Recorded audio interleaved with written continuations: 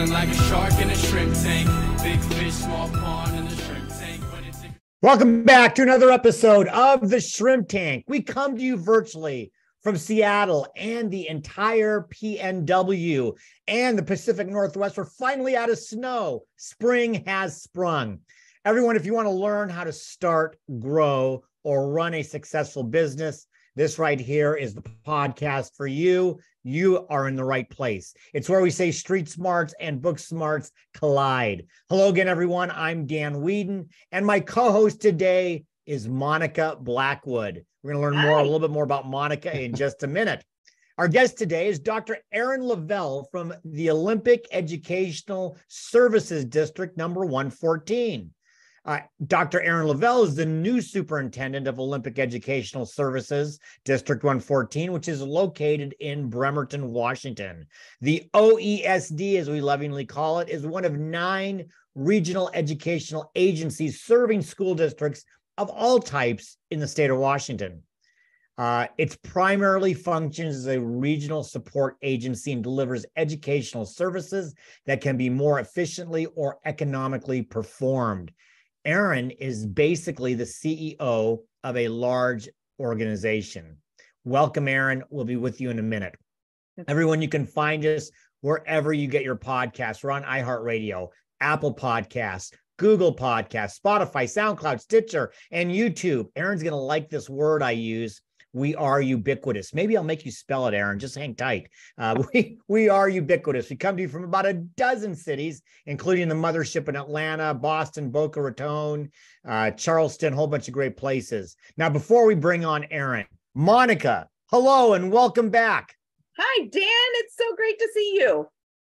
Well, it's great to see you. And I mentioned beginnings. This is your second podcast as host. But the last one seems like an eternity away. It was in early February. Correct.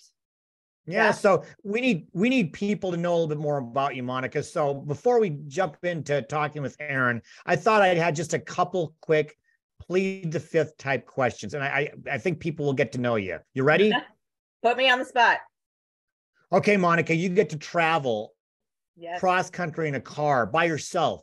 No Clay, who's your husband, no children. You get to go by yourself. And I slip you, because we're not using local technology, I slip you a CD. It's an artist.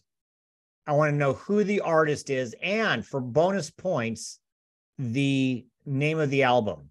Who are you listening to all the way cross country? Well, since you told me that I couldn't have, like you said, one artist and not like one of those mixtape CDs, you know. One artist. One artist. No okay. Mixtape. I'll have to tell you that right now it would have to be George Jones, because he's a shirt tail relative of mine.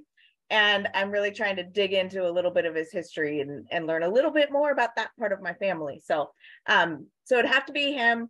Might be the greatest hits CD. I don't know. Might be something else, but we'll see. George Jones was not, I know who he is. I didn't know he was a shirt tail relative, and that was not what I was expecting. Okay. I blew you out of the water with that, didn't I? You stumped me with that one. Okay. Number 2, all-time favorite dessert. What you get a choice after whatever meal you're having. This is your go-to dessert. Okay. So it's a family recipe, and it's called potato cake, and it's a spice cake. It's called what? A spice cake. Okay. And it's a lot like carrot cake, but it's got a chocolate hint to it, and it's made with mashed potatoes and a bunch of other things, and then 7-minute frosting on the top. So those who are in the kitchen a lot baking, they know what 7-minute frosting is.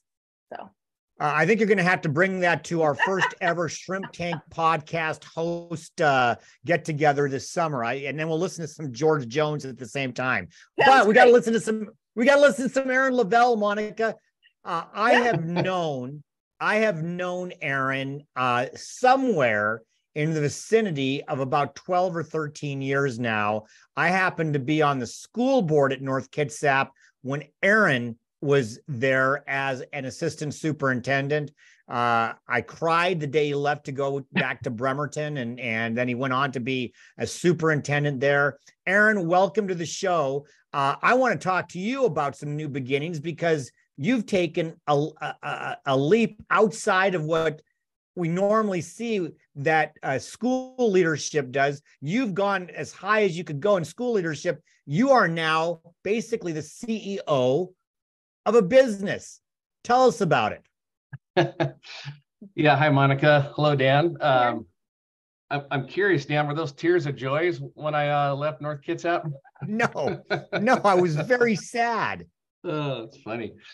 Yeah, well, two totally different jobs, really. Being a superintendent of a public school district is it's an amazing job to have. You get to hone in on your local community, right? Working with your parents, business partners, of course, district staff, and just really honing in on what's best for that community, right? Of students. Now, shifting over to an ESD. I have responsibilities to an entire region that now include 4 counties in North Mason, Kitsap, Clallam, Jefferson counties, and an entire loop around the Olympic Mountains and out to the coast. And so shifting from leading an individual public school district to now being the support hub for services and training for 15 school districts, 2 tribal compact schools, a charter school, some private schools, is really a totally different feat in itself. So it's been a very interesting transition in my first 8 months.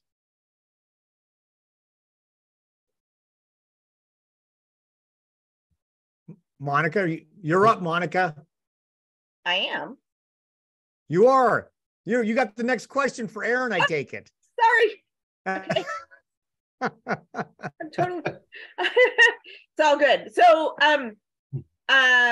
tell me a little bit, hot or not question, the future of public schools in a more volatile and demanding landscape. Well, I mean, the good news is there's always hope, right, in the future in our public schools. I think many would agree that our public systems need a lot of work. They need a lot of improvement. And while we did amazing things during the pandemic for nearly 3 years, it was pretty decimating in a lot of ways as well. So I think there's just a lot of things that school districts are having to deal with. Some of it new, some of it not so new.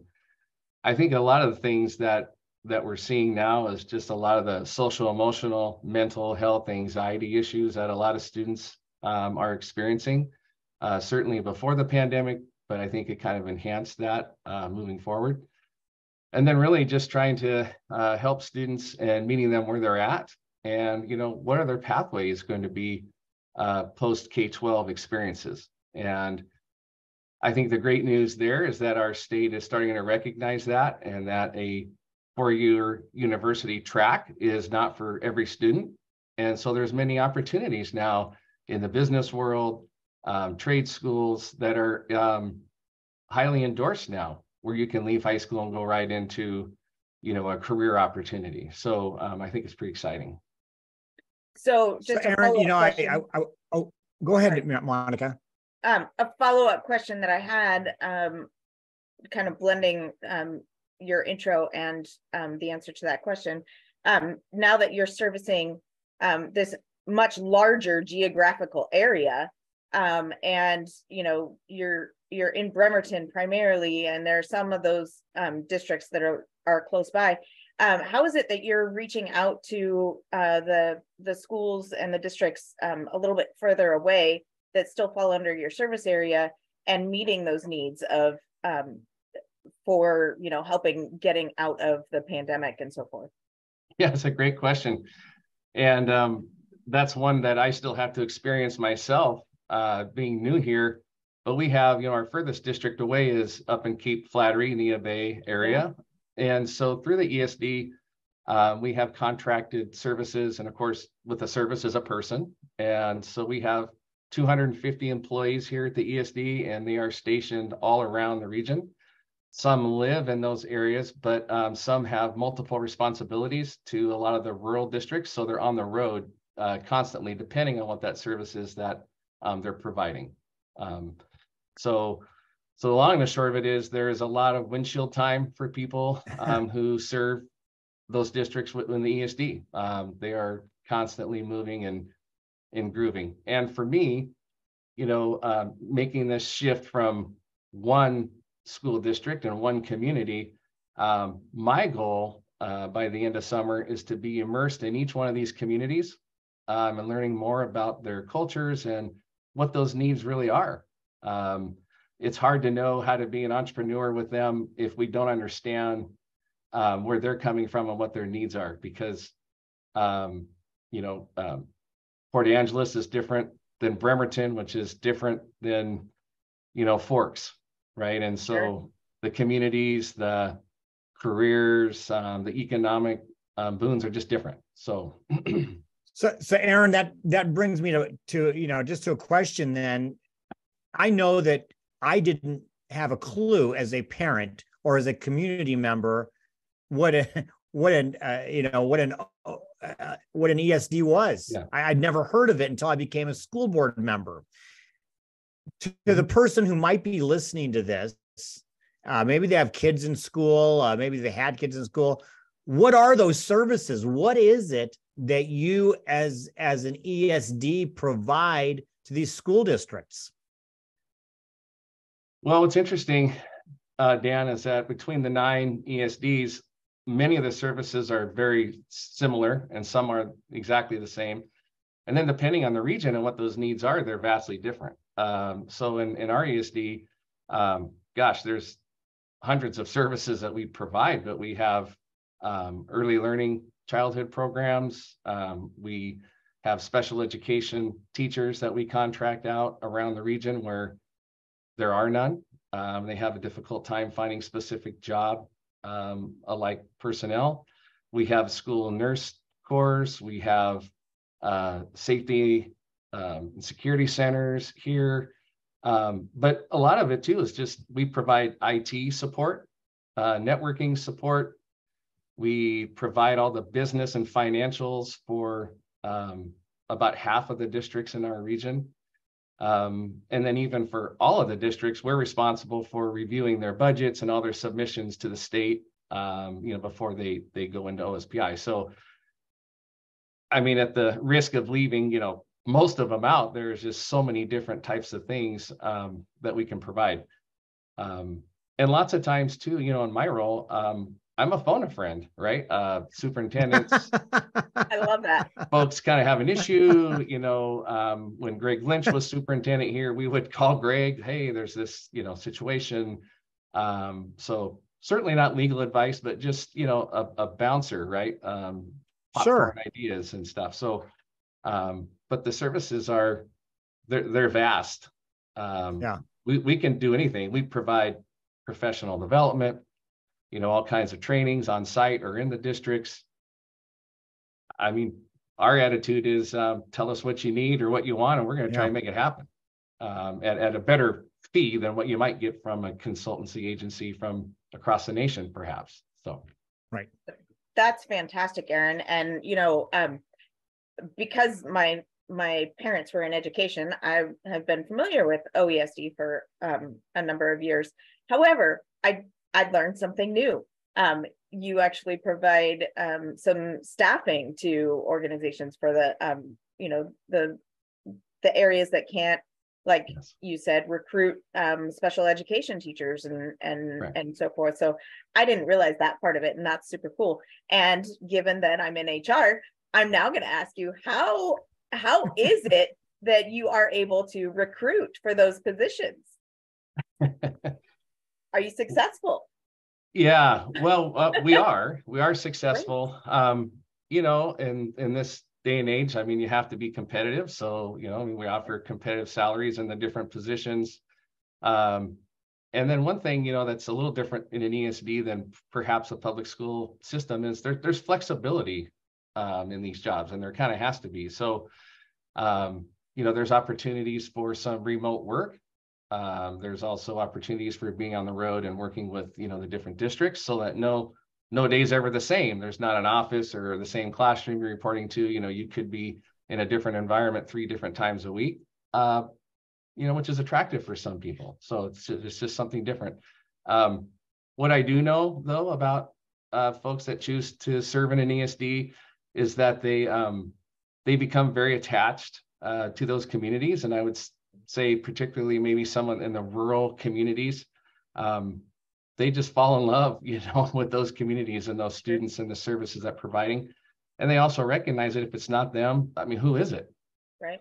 So there is a high level of importance in that willingness to serve through an ESD. And ours is very rural. We're the most rural ESD in the state. So. Wow.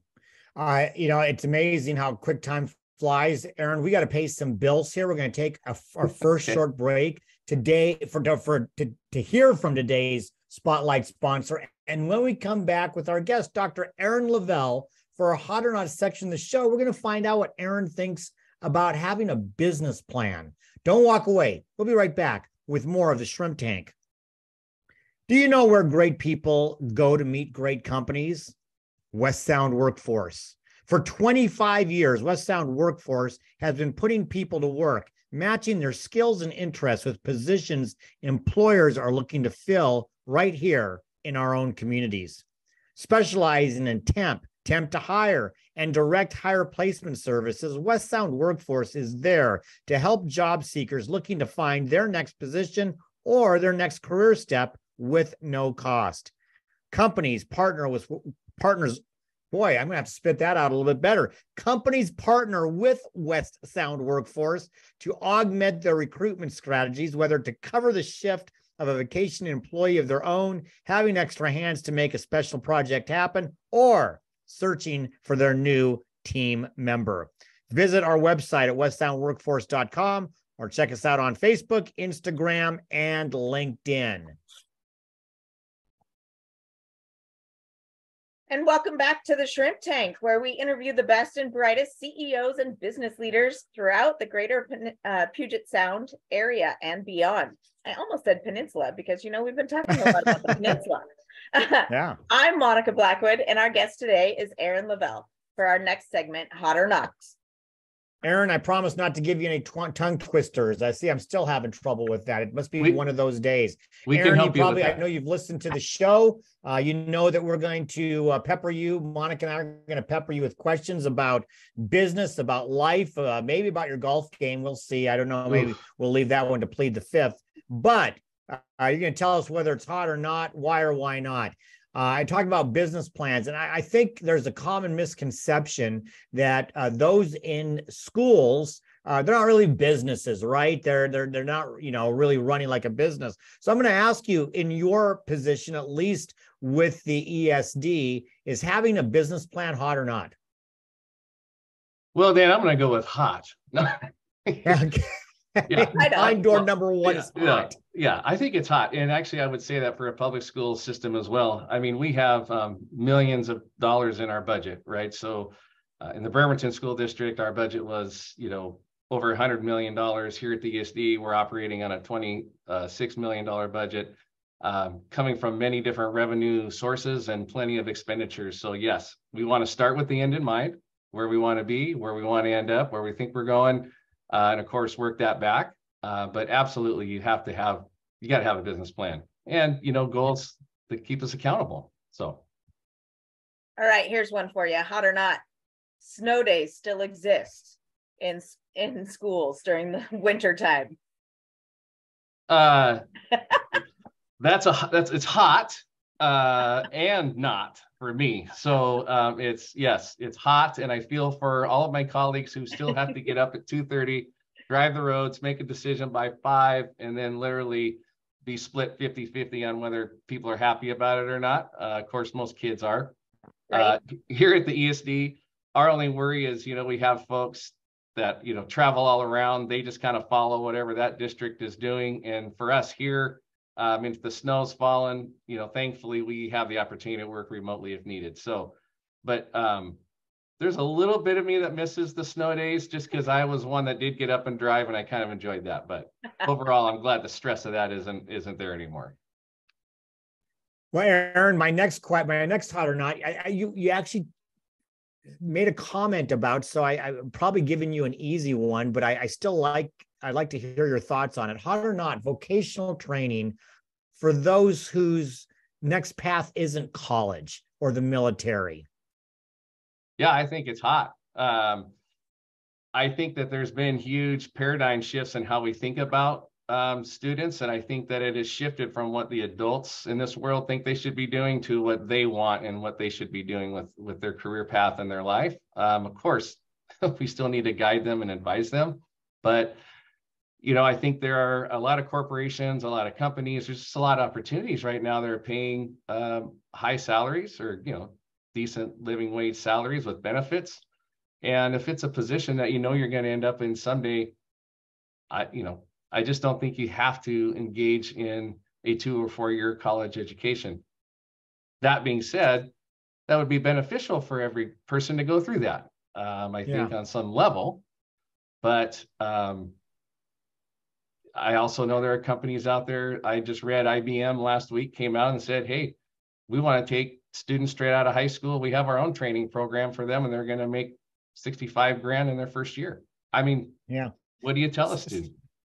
So. Yeah. So Aaron, when I was in the school board and you were there at the same school district I was at, I actually often felt that there was a kind of it wasn't meant to be this way, but an unjust pressure put on kids by parents.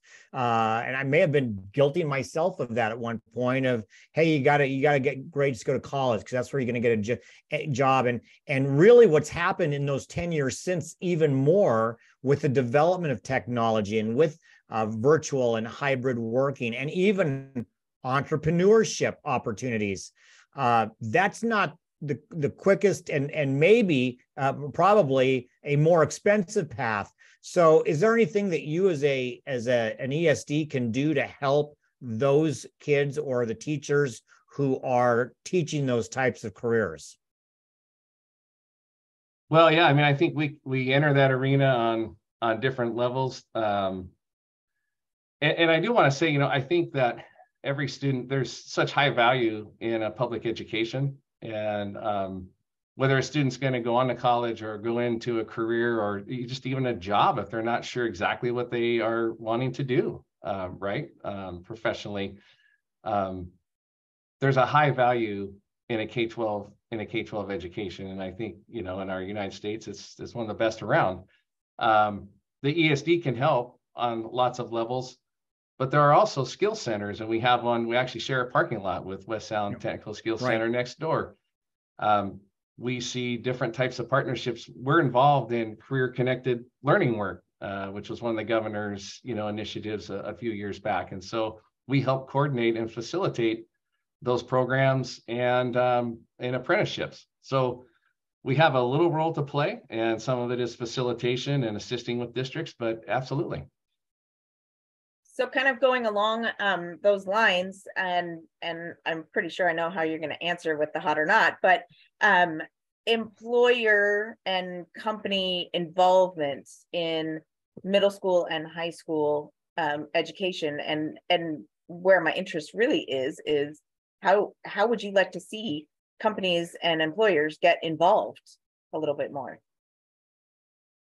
Well, I'd love to see it, up front and center on the stage. And I think where districts struggle is just it's kind of a juggling game in a sense, right?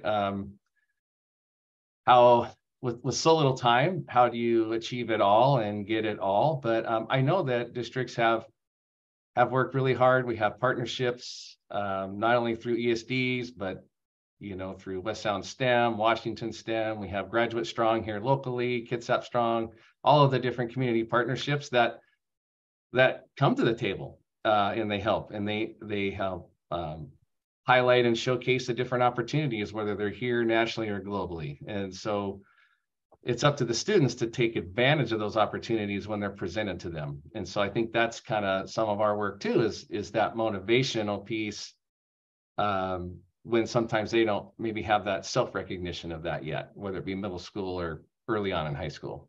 Sure. So how might employers and companies help you motivate employees? It's like, how to make the trades really, exciting and sexy, how to make culinary arts exciting and sexy, how to make anything, exciting.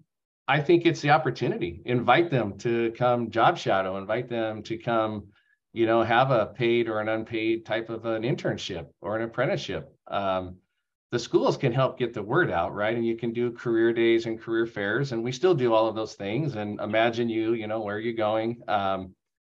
There are still work that's done in the schools that help students identify what their strengths are and maybe what, where they wouldn't be. Right. And so then once those are identified, it's just a matter of schools reaching out, ESDs, skill centers reaching out, knowing what the industry needs and who the partners are, and having them come in and providing an opportunity. I mean, something might look good on paper, but if they live that for a couple of weeks through an experience, they either may love it more, or they might go, that's not what I thought that was. I think I'm going to go a different direction. I mean, I see that every day in my life. Yeah, well, yes. And I guess I would go back to a Brene Brown quote, and that is, and I've used it for years because it's true, we can't do it alone. We were never meant to, right? So it's like we heavily rely on our communities and our business partners in our community. I mean, can't do it alone.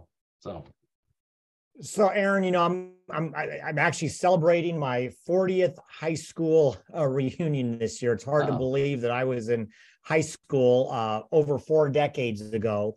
And when I was in school back in high school in the early 80s, the way you became a boss, the way you became a business owner was you ended up having to get a job somewhere first. That was just the way of the world. You got a job.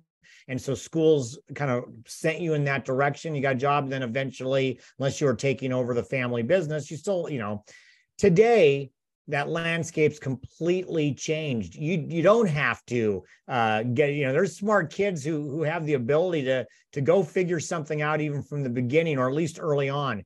Is there a place, or is there going to be a place, or is it growing at all, the whole concept of entrepreneurship being taught in schools?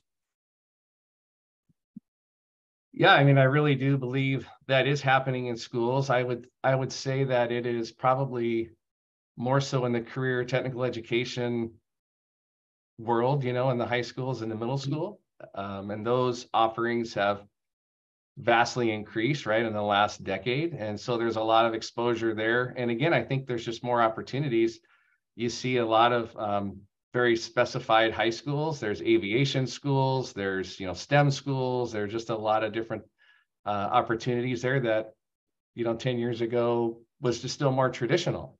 And so it is being encouraged. And as an ESD, there's very much so a connection there. I mean, we have to be entrepreneurial here, or we go out of business, right? And so, our goal is to find ways to be relevant and needed and wanted. And, how can we come on the scene and make sure that the students in all of their communities and the staff are getting what they need? So if we're not being a role model in that, then we haven't done our job either. So I think it all lines up systemically for sure. Sure. Aaron, you talk about needing to be entrepreneurial and flexible and kind of a little on the innovation cutting edge side of things. So hot or not question, online and virtual schooling for students. And what do you think about that? Where do you think it's going now that we've come out of COVID? Well, I think it's hot. And I think it's hot in a sense that maybe prior to COVID, there was always online learning programs in the state. There was a few of them, and many districts took on their own initiative with online learning, but there were a lot of rules and there were a lot of things you had to follow with the state to legitimize that experience for students. And there was always this fear of a faceless education and the role of an education system with teachers in front of you and principals. So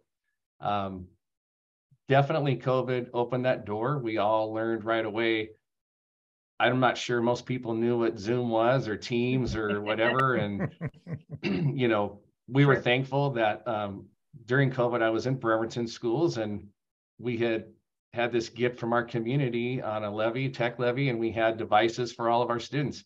If we hadn't had that, I'm not sure what we would have done, you know, during that time. So what we've seen is enrollments have changed overall in our state. There have been some drop in in-person enrollment. There has been an increase in online enrollment in certain regions in our state. So I think it's another pathway, and it's an attempt to meet students where they're at and where they're comfortable and where their skills are. And quite frankly, not everyone is cut out for comprehensive middle schools, high schools, you know, big elementary schools. And I think through COVID, a lot of parents are now working from home. Their jobs have shifted remotely, and they're enjoying having their children at home and doing homeschooling and being able to monitor their children's education firsthand. So is that a bad thing? I don't think so, but it's certainly not the majority. You know, it's a small percentage of students that are doing that. So. Right. Well, where we are at right now is time to take our second commercial break. We're going to take that short break to hear from our corporate sponsors. And when we come back with our guest, Dr. Aaron Leavell, for our famous Plead the Fifth section of the show, we are going to find out what the most challenging and unusual part of Aaron's new job is. Don't walk away. We'll be right back with more of the Shrimp Tank. And Plead the Fifth is brought to you by our corporate sponsors, Ideal Life 360, Cornerstone Financial, First Underwriters Insurance, BC Fitness Studio, and Upstart Group. Please visit our website at www.shrimptankpodcast.com/Seattle to learn more about these terrific companies. Now back to the show. Welcome back to the Shrimp Tank, where we interview the best and brightest CEOs and business thought leaders in the greater Puget Sound area and beyond. I'm co-host Monica Blackwood. Our guest today is Aaron Leavell. For our next segment, Plead the Fifth. All right, Aaron, we're going to put you on the hot seat. Okay. You are going to get some tougher questions. You can plead the fifth, but you can only plead the fifth once, and then we'll pull out the big guns. Right. So, you know, I know that in any transition, no matter what it is, we always go into something and we learn something new, and it's like, oh, I didn't see that coming. That I didn't expect that at all. I mean, and sometimes there's more than one, but in this transition that you make, plead the fifth, Aaron. What's been the biggest, oh, I didn't see that coming, part of your job? Well, I'm not sure that I can plead the fifth right off the bat. No. I think honestly, Dan, it was a mind shift for me. From, you know, my previous experience from the time I was, 22 years old has been in a public school system, right? And the last 10 running one. And so I think the biggest shift is, while school districts certainly have a business component to them, as I mentioned earlier, the ESD, it is a business. I mean, this is, we have fees for services. Yes, we have grants and cooperatives, and we have some provisos from the state, minimal core funding. It's having to learn how to think like a CEO versus a school superintendent. So as a school superintendent, I'm always researching school trends and, what's going to be best for our students and our community and things like that. And now I'm having to not only learn a new job, which I haven't had in a decade, but also, thinking business smarts, business wise. Opportunities, jobs, come and go within the ESD based on the industry, based on what districts need. And so I think it's that planning component, and the budgeting and all the systems they're not similar. Everything is different. So the learning curve for me is just every time I think I have it figured out, and then I go, oh, nope, we don't do it like that. That's not how it is. And as challenging as that is, it's actually really exciting because it's different. So I am thinking of myself as just kind of a multi-headed leader in a sense, where we still have that educational component. That's what drives us, is the students in our region, but it's different. because we're interacting with them on a business level.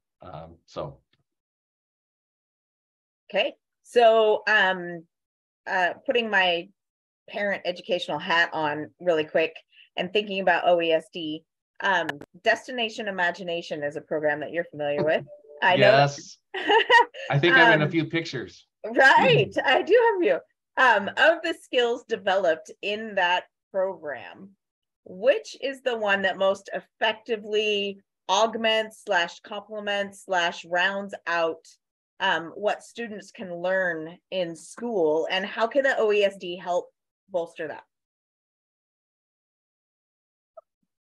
So thinking about in the context of DI, I mean, particularly in the last 5 years, they've had a really hands-on focus with STEM, science, technology, engineering, and math. And so it's also coupled with the students' creativity. So there's not directions on this is how you're going to get there. Right. It's you need to self-discover. You have to learn how to work with a team, right? You have these business type skills and figuring out a plan in order to achieve that goal. So when I think about how that correlates with the ESD, that's exactly what we do here.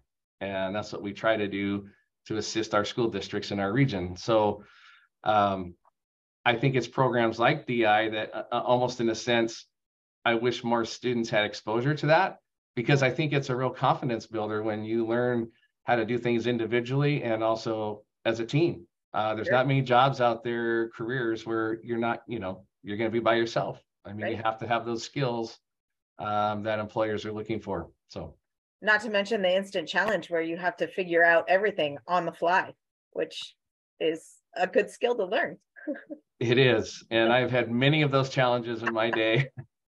I think they say an average day of decision making for a superintendent is 350 to 400 decisions a day. So whether it's just the yes, no, maybe so's or the thought out ones, there's a lot of them in a day. And some of them are emergent like that. Right. Schools, especially public schools, touch everybody at some point, and they can be targets of criticism or praise and everything in between. Having spent so long in the public school system and now transitioning into this role, which services public schools, plead the fifth. What do you like least and what do you like most about the public school industry today? What I love the best is I still believe in the system, even though it has its flaws. I believe it's the way that we can meet students and remove a lot of barriers for them and their family in order for them to achieve their goals and their successes in life and what they want to do. I think one of the things that's just becoming increasingly frustrating is that public school systems, not just here regionally, Washington or in the United States, have become the hotbed platform for every social construct that's being debated in America today. And if you look at school board meetings, I mean, Dan, there were some good ones and some tougher ones when we were together, but I mean, right now it can be brutal, and everyone has a differing opinion about almost everything, and they're playing out in the school systems. One thing though that I think has been a really good thing to see is the student voice is stronger now than I think than it ever has been. I mean, students are activating that voice from within, and they're letting the adults know what they need and what they want and what they think. And that's a wonderful thing for our young learners in our school systems. Yeah, I absolutely agree with that. One quick question, and it just came to mind. So, Monica, I'm sorry for bumping you.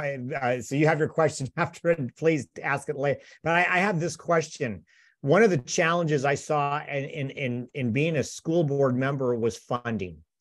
And, back in the old days, it seemed to make sense. Your property taxes paid for schools. With the volatility in different areas where everybody can be different communities can have different size of property and taxes and all of that. What I see is the inconsistency, and I think the absolute fear of school districts come around funding. Is there a better way? Plead the fifth. Is there a better way in the future to fund schools so that there's more certainty for administrators, more certainty for board members, and more equity for districts, regardless of where they are? Yeah, I would say that I'm not sure there's a better way. I think what we need to have is our state and our legislators truly have education be the paramount duty of the state and of its budget. And right now it's at 41% of the state budget, I believe. So if the money is there, they have to reprioritize that. To your point, there are many communities that levies don't pass, bonds don't pass. So the additional enrichment funds aren't there. I just listened yesterday to the Supreme Court case, Wahkiakum School District versus State of Washington. They have dilapidated buildings in a small rural community. They can't pass a levy. They can't pass a bond. The building is, I don't know how old it is, but it's way old. What's their option? What do they do? And so is capital facilities should that be a part of the McCleary case that said this is the paramount duty? So you have the academic side, and now they're talking about the capital facility side. You know, what type of education is a student going to get in a building that's 100 years old and isn't safe? So I guess, you know, there's a funding model, Dan, that's in place, and it does not adequately fund public education. I mean, it just doesn't. So the funding model has to change in the way that it's allocated. It's called the prototypical state funding model. And I could give you many examples of how it's failed. So Aaron, you are the front face of OESD, and thank you so much for spending so much time talking to us about the future of education, really in our state and in our area. But you are also a person in our community. So I want to know a little bit more about you. Here's my question, plead the fifth or not. If you could start another business from a hobby you have, what would it be? Let's see. I would probably open up Dan Whedon's School of Golf lessons. Because I need a whole bunch of them.